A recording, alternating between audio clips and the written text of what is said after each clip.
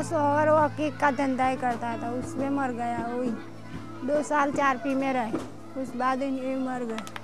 उनको कोई दवा का पता, मेरी माफा का मेरा दवा का कैसा नहीं चल होता, ऐसा उनका भी नहीं होतेला। परिस्थिति खराब थी तो बची दवा कहाँ से कराने की। सब परिस्थिति खराब है कि सब भाड़े के मकान में रहने का, ये तो हमने देखा नहीं। ये सब पैसों से काम चलाने का हैगा, और पैसा कोई कमाने वाला है नहीं।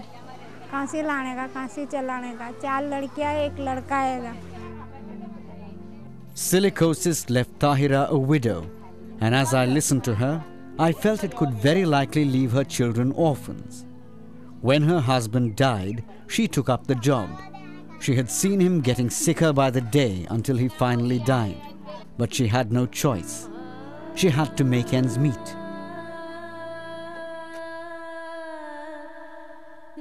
Now, she had the disease as well.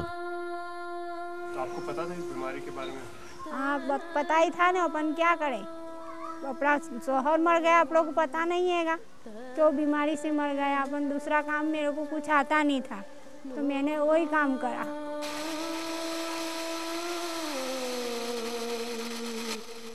अभी मेरे को बीमारी अभी मेरे से उठाता नहीं है 4P में से। कुछ घर का काम पानी कुछ होता नहीं हैगा। इधर उधर से खाना टाइम पे आवे वो खा लेने, फिर सो जाने। ये काम, ये घर का काम सारा बच्ची करती है। डर तो लगता ही नहीं, अपन क्या करने का। डर तो अभी भी लगता हैगा कि मेरे छोटे छोटे बच्चे, अब मेरे को कुछ हो जाएगा तो इनका कौन होएगा। These are children of adversity and misfortune who saw their father die from his lethal occupation. Now they see their mother walk the same road. I saw them living amid the dust and stones, a constant reminder of the killer all around them. Muskan, whose name means smile, would hardly ever smile. Shirin, the daughter, had been robbed of her childhood. With her mother incapacitated, the burden of running the household had fallen on her slender shoulders. They had no money because the mother couldn't work. They ate what little the neighbors gave them. And in a house where sheer existence was a daily struggle, the electricity bills still had to be paid. 64 rupees only. 64 कितने महीने का? 2 महीने का. Where would the money come from? I wonder. Not the government, that's for sure. Agate grinding is a cottage industry. The phrase sounds attractive, cottage industry, conjuring up visions of small, self-sufficient and self-employed family units. The reality? No labor laws, no doors to knock on for justice, virtually no governmental supervision of work conditions. An overwhelming majority of Shakarpur's units aren't even licensed. The final nail on the coffin, no compensation. When a few relatives pool together their meager resources to run a small unit, who's to ask whom for compensation? In most cases, either the workers are very nearby relatives of the employer, and these workers have to take advances, so they are constantly at the mercy of the employer, and therefore they do not dare to claim compensation. Silicosis, 100% incurable, 100% preventable. It's not a new disease. It's been around for centuries, and yet there's no reliable record of numbers affected, numbers killed. Research has been conducted, a lot of it, but the picture that emerges is far from clear. One of the reasons is that many cases that are really of silicosis get recorded as just tuberculosis. This makes the morbidity figures inaccurate right at the outset. One can think of few instances where the estimates could vary so widely.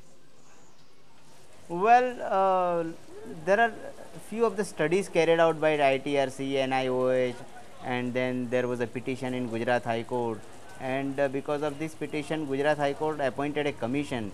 So this commission also prepared a report and submitted to the High Court. All these reports have some data, but in all these data varies largely.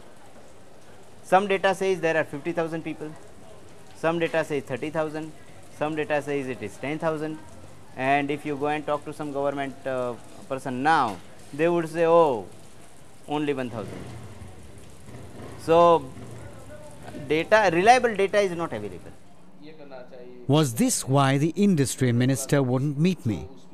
Perhaps. The state health and family welfare minister did, but he didn't seem to think there was much of a problem at all. हर एक साल में करीब 30-40 ऐसे patient मालूम होते हैं। वो बात को लेके वर्कर लोगों को प्रशिक्षित करने के लिए अनेक उपाय किए गए हैं और मेजॉरिटी एक काम लेबर डिपार्टमेंट का रहता है, मगर स्वास्थ्य के तौर पे उसको कैसे सेफ्टी मेजर्स लेना चाहिए वो बात कहते हैं। राज्य सरकार ने 1998 से उस एरिया के सभी प्रश्नों के लिए एक कमेटी बनाई थी।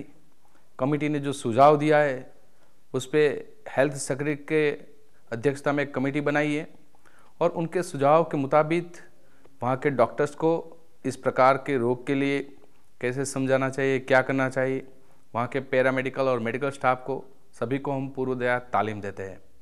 नेशनल इंस्टीट्यूट ऑक्यूपेशनल हेल्थ वो भी साथ में रह के, हेल्थ डिपार्टमेंट के साथ में रह के खंभात एरिया में और राज्य के तौर पे कई ऐसे प्रोग्राम भी करते हैं और लोगों को पूर्व तालीम देते हैं। Even if you accept these strangely low figures, the fact is that the efforts are totally misdirected. Medical facilities for an incurable disease? Training for what? To endure the problem? It's the work facilities that need changing. I was told about some efforts undertaken to combat this. They didn't seem to have made much difference. The NIOH had developed a modified machine that cuts the dust pollution. It sounded good to me at first, but there was a catch. The dust can be reduced by engineering control devices like dust control devices, and we have designed for their grinding machines the dust control devices having hood, blower and a bag filter. So what happens, that dust which is collected by the blower goes to the bag filter and it is collected in the bag filter at the bottom in the water. So it does not go to the vicinity, and so worker is also safe and the vicinity people are also safe. Wonderful. And now for the catch. The reduction in the dust levels is about 90 to 93% in the work environment. So when we conducted the survey, we added before the control measures, we measured the dust levels, and after the dust control measures also we measured the dust levels, and the reduction was found to be 93%. Now we had lot of constraint. Even after the 93% reduction, the dust levels are higher than the threshold limit value, which is a safe permissible level of exposure. The reason is that we cannot go for advanced technology. They are all the time bothered about power consumption. But that's logical. To me, it was the NIOH that needed to be doing the thinking. The workers can't even pay for their medication. To expect them to buy a machine that's more expensive and consumes more power as well would be unrealistic, to say the least.